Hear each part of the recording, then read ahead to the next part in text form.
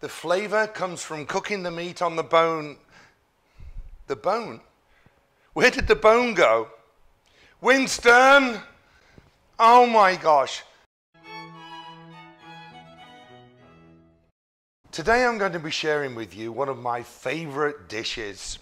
A cowboy steak with wilted Brussels sprouts and bacon and a little chimichurri sauce over the top. Now, a cowboy steak is just a very large bone-in ribeye. It's got a gorgeous spinalis around the edge of it. Spinalis is this ribeye cap, and it's the most tender part of the whole ribeye, in my opinion. But the cowboy steak is called a cowboy steak because of the little handle on the end. The bone, it's been trimmed down so that you can pick it up and hold it. It's almost like a ping pong bat, or a big ping pong bat. Out on the prairie, the cowboys don't have knives and forks. So once they're grilling the steaks, they can just pick those steaks up and chomp away at them. Now, I don't know if that's true or not, but it may just be made up, you know, to sort of romanticize the steak, a big marketing ploy, something like that. But what I do know is it's a fantastic steak, and when you buy them, you just need to season them well and cook them well too, and they're incredible. To season it, I'm starting off with some of my mixed seasoning, and I use a mixture of salt and pepper and mustard, rosemary, and lots of other goodies in there too. And I give the steak a nice sprinkling of this seasoning. The great thing about a ribeye is that marbling in there, all that sort of little bits of fat, that's called the marbling, and that's where all the flavor comes from. One of the secrets to cooking a good ribeye is taking it out of the refrigerator and bringing it to room temperature for about 45 minutes to an hour before you actually cook it. We don't want to pull it out of the fridge and put it straight on the grill, because the meat's going to be really cold inside and it'll be tight and tough, and it's not good. There are many different ways of cooking the ribeye. You can cook it on the grill, get it nice and hot, a good sear, and then reduce the heat. And you're going to cook it for about 15 to 18 minutes. This ribeye is about 2.5 inches thick, and it'll take that long to cook. You can cook it on the stove. Get a really hot skillet, cast iron, that's best, and then sear it again and go through the oven. My favorite way is actually to cook it sous vide. If you're not familiar with sous vide cooking, I'm doing a video in a few weeks that will explain much more about it and how you have to get a sous vide machine. It's an incredible way of cooking, it really is. But just to sort of, in a nutshell, when we have a steak, you go to a steakhouse and you say, I want a steak medium rare, and they'll tell you that's going to be pink in the middle, and then it goes medium rare, medium well, medium well, and so on, you know how. So when you look at the steak, it's actually just pink in the middle. But if we know the temperature of medium rare, we can set a bath of water at that temperature. We then take the steak, put it into a bag, and then suck out the air under vacuum, sous vide, drop it into the water bath. And then over a period of time, about 2 hours for this, the warmth of the water will warm the steak to that temperature. In this case, I'm doing it to 131 degrees. Then I can take it out. I have a soggy piece of meat then, but then I'd paper towel dry it, and then we do a really nice sear. I'll show you.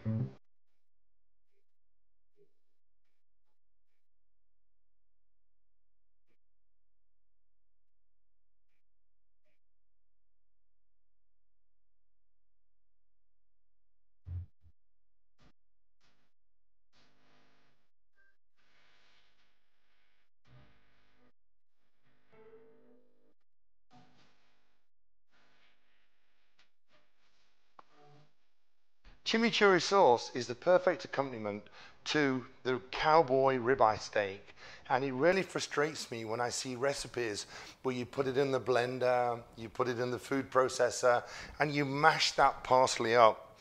The most important thing with the chimichurri is to get the texture. So you can start off by chopping the parsley. Chop it, but give it some texture. We don't want it really, really fine, but we don't want it in big chunky pieces either. So just lightly run a knife through it. Once you chop the parsley, rough chop the parsley, you can then add some garlic,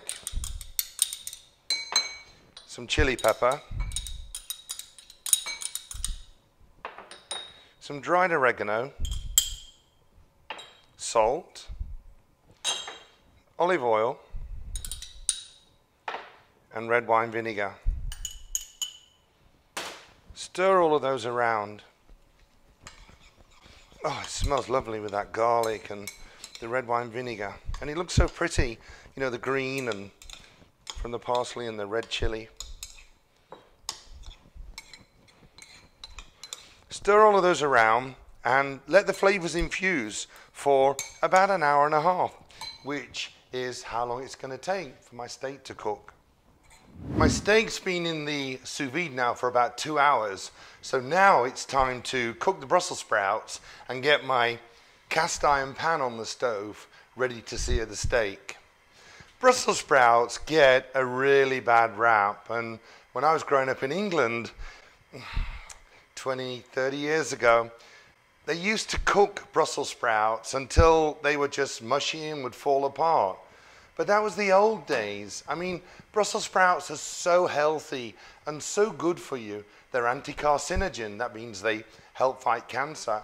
We mix them with a little onion and garlic and bacon. I mean, seriously, anything that's got those in them is going to be good anyway. And these are the best Brussels sprouts ever. I start off by rendering the bacon in the pan. And I don't need any fat or anything else in there because the fat from the bacon renders down and cooks it till it's nice and crispy. Once the bacon goes really crispy, then I can add the onion, and I've got some red onion to stir into that. And then the garlic.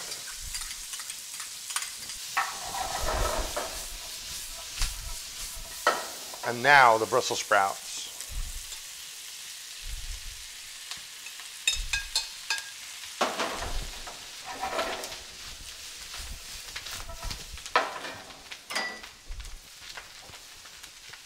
Once the Brussels sprouts are in, I'm going to add a little olive oil and some salt and pepper.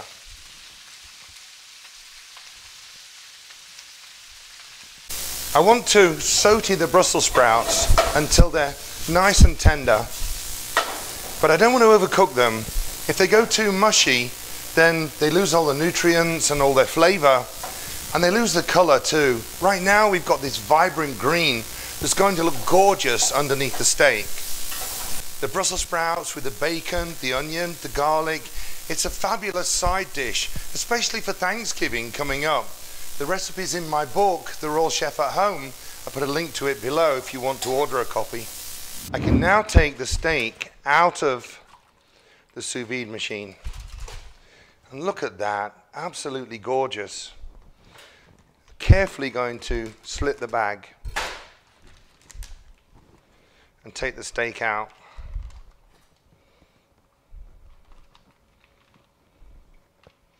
That is what a sous vide cowboy ribeye steak looks like. A little paper towel just to dry this. Once the steak comes out of the sous vide, we've taken it out of the bag and dried it with paper towel. And what I have now is a soggy piece of beef, but it's cooked perfectly, medium rare. Think of chicken soup and chicken on the grill. When you taste chicken soup, the chicken is just chicken. But when it's on the grill, you have that beautiful caramelization. And that is what we're going to do next. It's called the Maillard reaction. Everything sounds better in French. The Maillard reaction is the caramelization of the protein. And that's where we go into a super hot skillet where we can sear both sides of the steak. My pan's smoking and I'm ready to sear the steak. I'm using corn oil, so you need corn oil, vegetable oil, something with a high flash point. Olive oil's no good for this. It'll really smoke and burst into flames. So a little oil in the pan, and I'll swish that around. I'm even going to increase the heat a little bit more. Then I'll take my steak and it goes in the pan. And I'm going to push down on it to help with the sear. Then I can carefully turn it over.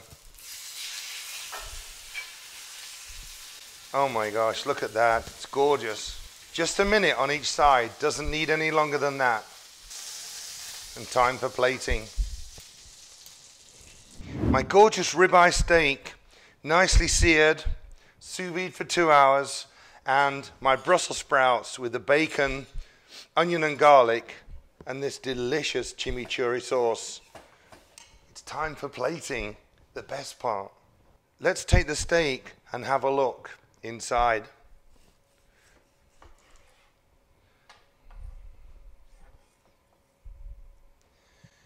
Absolutely gorgeous.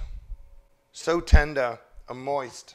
The Cowboy ribeye feeds 2 people, so we actually slice the steak across the grain now into thin slices, like a bistecca fiorentina over in Italy.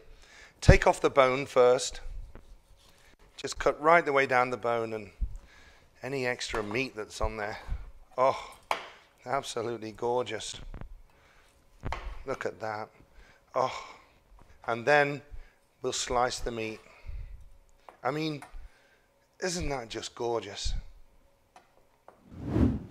My Brussels sprouts with bacon and onion I can put on the bottom. And then carefully my beef on the top. All that's left is a little of the chimichurri sauce over the top of the steak. Absolutely gorgeous. And finally, the best part, the tasting. Oh, I've waited hours for this. Look at this gorgeous beef. I mean, oh.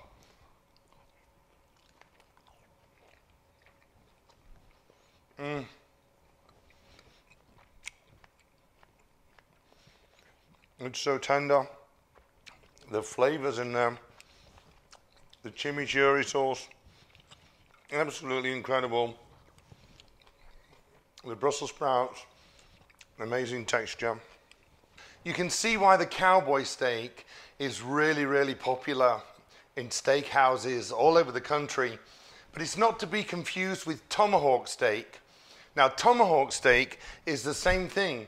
It's the ribeye, really, really thick, but it has like another 6 inches of bone, and it looks like, you know, the tomahawk axe.